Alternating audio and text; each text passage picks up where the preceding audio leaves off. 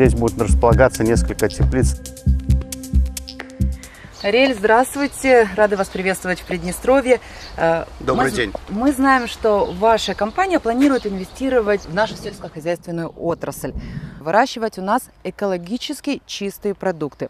Вы работаете во многих странах. А чем привлекло Приднестровье?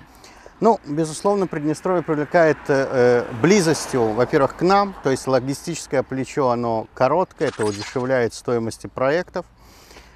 Также Приднестровье удачно расположено, климатические условия, понятно, они здесь являются очень оптимальными, начиная от почвы и заканчивая количеством световых дней в году и количеством осадков и доступность водных ресурсов. Ну и, конечно, расположение, близость к двум крупным рынкам сбыта. Это в первую очередь и российский рынок, и европейский рынок, часть продукции, безусловно, особенно экологически чистой. Она может быть ориентирована на Европу сегодня. Ну, это основные плюсы, которые здесь есть. А как узнали о Приднестровье? Мы знаем о Приднестровье, но решение приехать сюда было случайным, можно сказать. Были в Молдове, нам предложили приехать посмотреть. Мы приехали и осмотрелись. Это было еще пару месяцев назад, когда было тяжело понять весь потенциал. Когда мы приехали неделю назад, когда все было уже зеленое и красивое, и тепло, то были исключительно положительные впечатления не только лично у меня, но и у коренных израильтян, которые первый раз находились вот буквально в этом регионе. На какой стадии проект? Проект находится на стадии инженерной адаптации, то есть наша задача сейчас израильские технологии максимально эффективно адаптировать под местный климат.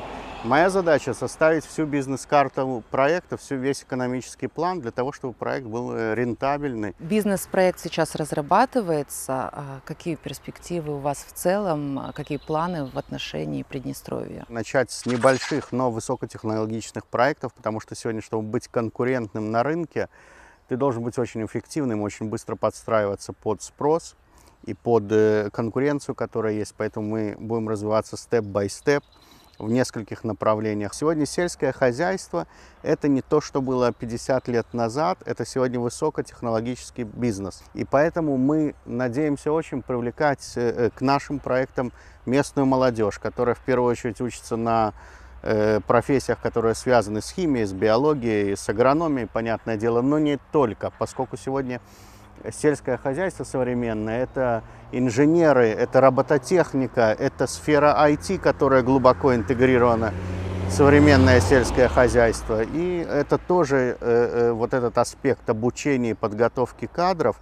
Мы надеемся, мы и будем стараться уделять ему довольно существенное внимание. Не секрет, что открывая, например, интернет-поисковики и вбивая Приднестровье, выдается не всегда достоверная информация, да, то есть и о том, что иногда мифы, что у нас здесь черная дыра, чуть ли не оружие, и все очень страшно и опасно, не приезжайте. Вы с какими-то трудностями столкнулись? По факту, конечно же, нет. Ты видишь, что здесь все тихо и спокойно. Народ дружелюбный, это сразу дает чувство безопасности и снимает многие вопросы. Мы пересекали здесь несколько границ за последнюю неделю несколько раз, потому что я встречал группы, я провожал группы. Естественно, еще раз, после того, как ты физически это все ощущаешь, то картинка, она выравнивается. В интернете, безусловно, когда я вел переговоры с юридическим отделом, с правовым отделом, с своим адвокатом, с которым я в армии вместе служил, и он не русскоязычный, он ивритоязычный, он вбил Приднестровье, он сказал: Ариэль, ты что, куда ты едешь и зачем это все нужно, поехали куда-то в другое место и там делайте свои проекты. Поэтому есть вот этот диссонанс между реальностью и между имиджем, особенно на английском языке. Поэтому его надо каким-то образом менять, и он будет меняться постепенно по мере вот возникновения новых проектов не только с нами, но и с европейцами. Как раз над этим работаем. Приднестровье маленькое государство, мы по площади с Израилем примерно близки. Здесь удобно, здесь все близко, здесь все рядом. То есть любые, даже когда возникают вопросы, это решение в течение одного дня можно решить любой вопрос. Экономика и внешние рынки, там гораздо больше опасений и непредсказуемых ситуаций, чем то, что мы видим здесь на месте. Мы видим, что здесь вполне реально работать. Спасибо вам большое. Хочется пожелать успехов и быстрее, чтобы вы смогли начать свое дело у нас здесь. Мы будем только рады.